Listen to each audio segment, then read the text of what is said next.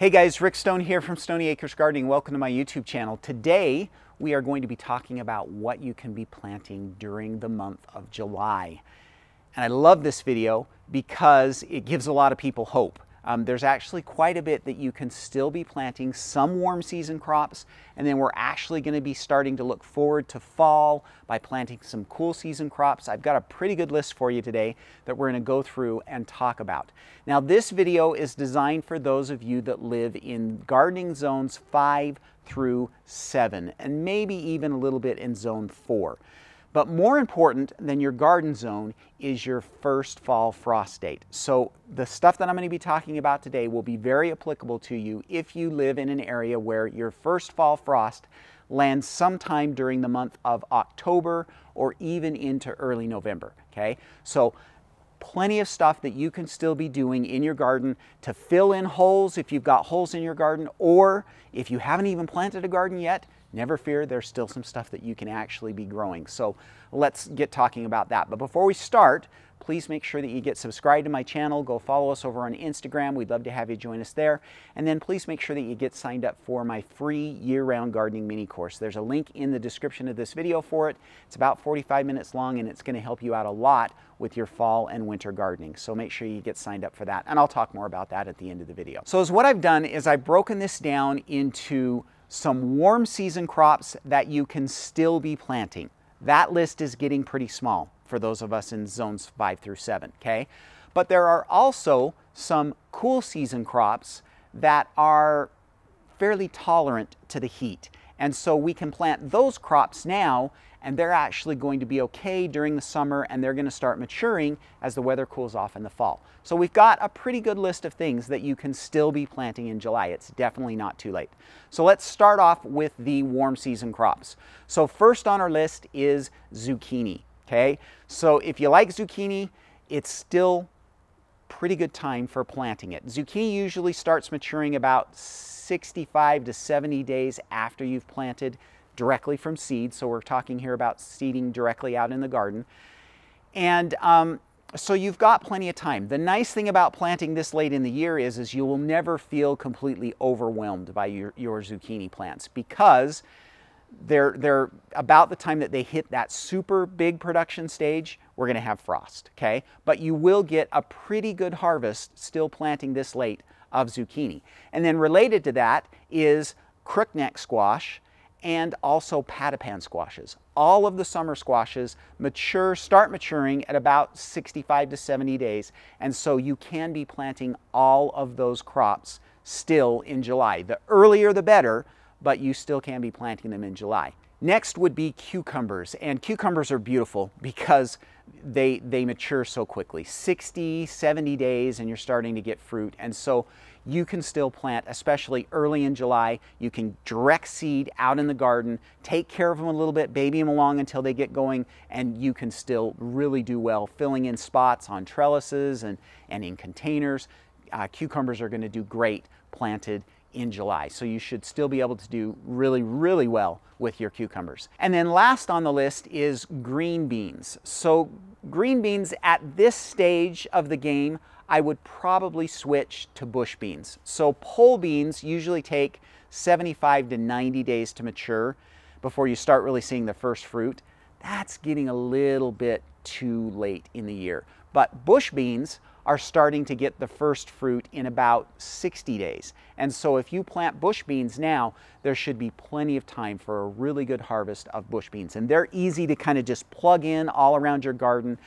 Great spot, you know, to just fill in and do really well. So get some bush beans planted right away and you should still do well. And you could even go to like the middle of July and still be able to harvest well with the bush beans. Now let's take a look at our cool season crops that are more heat tolerant. So the idea here is that we want to direct seed these in the garden.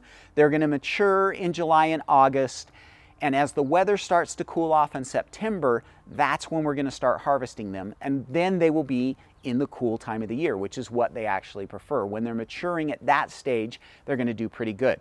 Now, of course, most of these crops you should be able to kind of succession plant throughout the summer so that you have different stages as the fall approaches, but these are all really good crops to get going now. They're going to be tolerant of the heat, and they'll mature as the weather starts to cool. So first on the list are leafy greens. So we've got kale, collards, and Swiss chard, okay? All of those going to do great. They'll mature just about the time your first frost arrives, and so that's going to sweeten them up, help them to taste better, so now is a perfect time to get those planted. Next thing I want to talk about is summer crisp lettuces, and I know this year I've really hit hard on the summer crisp lettuces. Summer crisp lettuces are lettuces that actually stand up really well to the heat. They resist tip burn, they don't bolt, and they don't get bitter in the heat. And so now is a great time to be planting those. You can direct seed them in the garden if you want. If you don't have space for them in the garden right now, you could start them indoors under some lights. Either way, these are a perfect crop to be planting this time of the year. Varieties that we are looking for with the summer crisp lettuces are Nevada, Magenta, Muir, Cherokee, and Fusion, okay? The last four are actually a little bit tough to find. Johnny Seed sells them, but Nevada is probably our favorite summer crisp lettuce, and it is readily available. In fact, True Leaf Market sells them, and I've included a link to the Nevada seeds in the description of this video so that you can just go grab those on True Leaf Market, okay?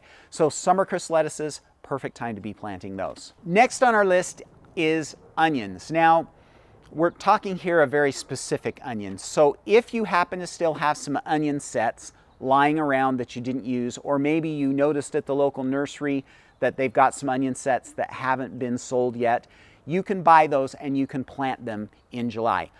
But you are not going to get bulbing onions from those. We're too late in the year to get bulbing onions. Instead, you're going to just plant those nice and close together, plant them a little bit deeper, and we're going to use those as green onions, okay? So great time for that. They're going to mature in the fall, but you want to do that from sets. Okay, so if you can find some sets and get those planted, then now is a good time for that. Also kind of related to that is leeks, but we have a totally different scenario with leeks. Leeks actually are going to grow well during the heat and mature in the fall. And so you could actually plant leeks by seed in your garden right now. They're going to grow up and do well and mature probably October, November timeframe and do really well. So you can get leeks planted right now.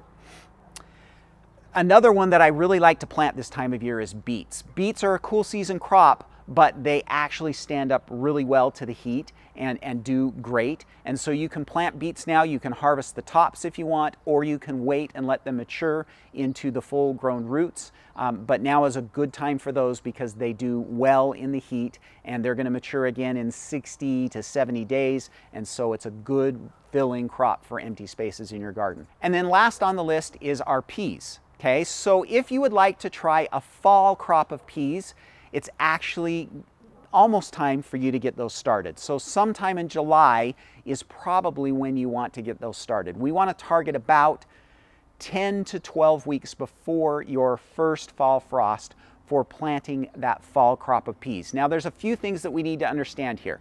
Number one, you should skip the shelling peas. Okay, shelling peas don't do well in the summer heat and the fall harvest. They just don't do very well. So instead choose sugar snap peas or snow peas for what you're going to plant in July, okay? The next thing that you need to understand is this crop of peas is not going to do anywhere near as well as your spring did, okay? Because spring peas are growing up in the cool weather, fall peas are growing up in the hot weather, and they don't like hot weather. So you're going to have much smaller production. So just keep your expectations in check, because fall peas, for most people that live kind of in areas that have hot summers and then cold winters, fall peas do okay, but not amazing. So please make sure that you don't overthink it there and recognize that they will struggle, but you can plant peas in the fall. Again, 10 to 12 weeks before your first frost, which for a lot of us is going to land during the month of July. One last thing that I did want to make sure that you guys were aware of is it is time to start your fall brassica crops indoors, okay? And I just did a video about what you should be planting and kind of the timing on that this week. And so there's a link to that video right up here. You can go check that out, but there is some indoor seed starting that you need to be doing during the month of July as well. And the link again is right up there for that. All right, so again, the idea here with planting in July is filling in holes, maybe prepping a little bit for our fall garden. We'll be doing a lot more fall planting in August, but you can kind of be getting a head start on that fall garden if you've got empty spots. But there is, there's hope. It's not too late. There are still things that you can and should be planting if you've got the space out in your garden during the month of July. Make sure that you get subscribed to my channel and go follow us over on Instagram. And then before you go, I just wanted to give you one last reminder on our year-round gardening mini course. This is a free course. It's about 45 minutes long.